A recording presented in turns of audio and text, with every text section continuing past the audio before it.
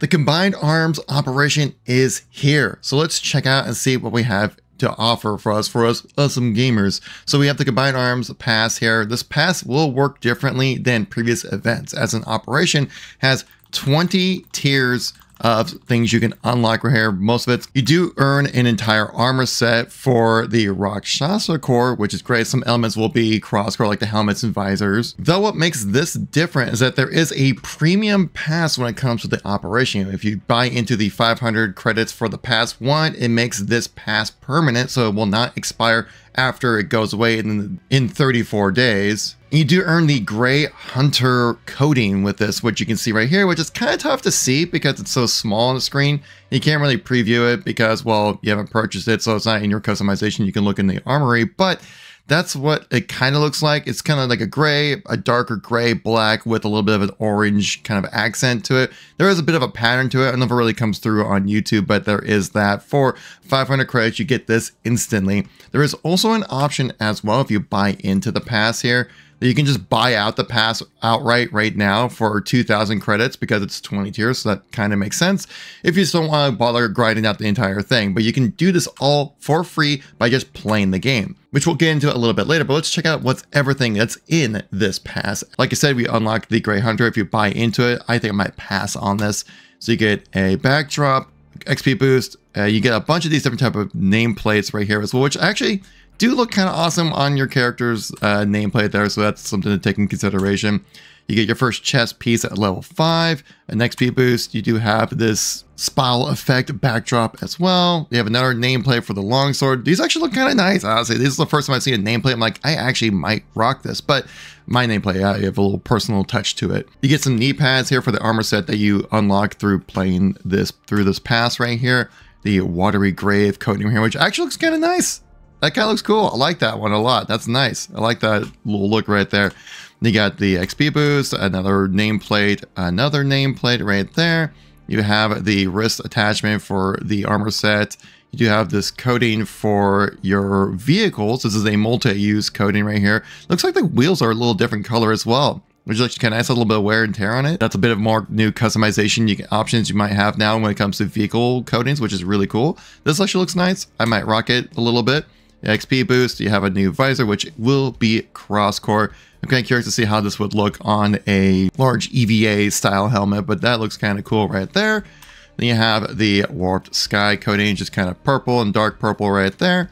And then you get to the end right here, which you get the shoulder pads, which is tier 19, which do look awesome. And then you also get the helmet Scorn, which is also multi-core, but mainly for the Rakshasa, and also get the attachment along with it as well right here. Next, we always got to talk about the shop with these weekly updates, and there might be a little bit of contention within the community here because, again, there are more armor sets that are going to be tied to the shop here. And this one looks to be bringing in some like Halo 4, Halo 5 style armor sets in a classic pilot helmet that would be for Reach armor set. So let's check it out here. So the Combined Arms event pack here, you get what's technically what they say, they get 39 items technically, but more reduced actual items will count it out actually. You get the Sky Marcher helmet. This kind of looks like something you'd see in like in Halo 5 or Halo 4, but it looks kind of nice. I'll switch the screen here so my webcam does not get in the way there. You get some shoulder pads along with it as well. And then you also have this helmet attachment, which actually looks kind of nice with it. Knee pads right there as well, and then a different type of customization there for the belt or wrist attachment. You do get this coating here, which is kind of just red, blue, and gray with a little bit of carbon fiber accent to it. Not really my thing, but there you go.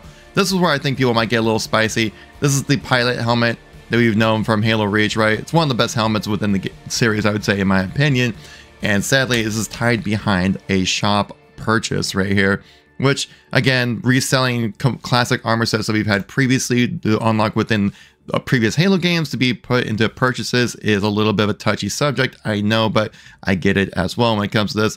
Get the shoulder pads there. Utility pack, and it's just like a yellow square, orangey square thing. I wish it would put like a little more detail on that to make it look like it's like an actual like data pad or something. That'd be kind of cool. Different type of chest piece right there, which, it's kind of up to you if you like that. This coating is crazy looking. This looks like something that just like, think of the map Prism as a armor coating, and this is kind of what it basically looks like. It's kind of cool, actually. I like it a lot. I don't think I'll buy into it, but it's a pretty awesome choice if you guys are into that kind of stuff. There's the visor. You also have this coating, the Papaya Dusk, which is kind of clean. I'm liking it. It definitely, like, you know, it's just yellow, gray, and black, but it just like really defined color edges on it, and I really like that. But I already have similar coatings, so I think I might pass on this as well. We have the Hivebreaker Bunyip right here, if that's how you pronounce it correctly. You have a sniper rifle model, which is like the Halo 3 style sniper rifle model. So this is all like we've had previously in the last weeks of the shop as well, so nothing really new here. But again, if you're so inclined, there's that option for you. I think I might pass on this one as well. You have the Sky Marcher and the Pilot bundles separated from the main bundle, so that's good. You can at least pick out individual items. You still have the Combat Evolved Mark V armor kit, which, yeah, I did buy into it. And also the Transgressor still in here. The dailies right here are just kind of like your typical customization stuff. Nothing really too crazy here. The big thing you get to play around with this event is going to be the Halo 3 Refueled playlist, recreated maps from Halo 3 into a singular playlist here. Let's check out the options, what you have to offer. So you have Slayer for all the maps right here. So you have the Narrows remake, the Guardian remake, Critical Dew Point, which is a new map created by Forger Arthur Bloodshot. Awesome guy. You have a Pit remake, which looks more like the Pit. Cliffside, which is basically Lockout or Blackout, if you want to call it, from Halo 3. Isolation from Halo 3, Domicile, which is actually Construct from Halo 3 as well, and High Ground. So like I said, the modes you get to play on it are Slayer, you have Oddball, CTF, Land Grab, King of the Hill, Strongholds, and for only High Ground, One Flag, CTF. The big thing about these Halo 3 Refueled maps is that they're actually reimaginings, and some are straight up remakes. If you want to see how these maps play out, I suggest subscribing and check out tomorrow's video. So thank you all for watching. I'll catch you on the next one. Peace out.